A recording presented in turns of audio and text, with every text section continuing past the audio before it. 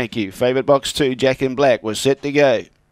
Away, he missed it, but he's got a chance for an inside run, but no, he's got checked, and in the meantime, El Rose showed very good dash to get across. Top Sprite, who was the best beginner. Jack in Black's trying to pierce through in the centre, getting across in front of his Al Hannah. So Modra's got 1-2 at this stage. Jack in Black running out after him. Off the track, running on Ritza Star and Portside in the front straight. Al Hannah's got the lead. Al Hannah holds on, beats Jack in Black. Third, El Rose just in front of Top Sprite. Behind those, not far away, running home late was Precious Tyson. Ritza Star out wide. Cigar Club was back there with him, pulling up quickly, and pulling up with it also was Portside. So it's 6-2, 7 and 1, 22.89.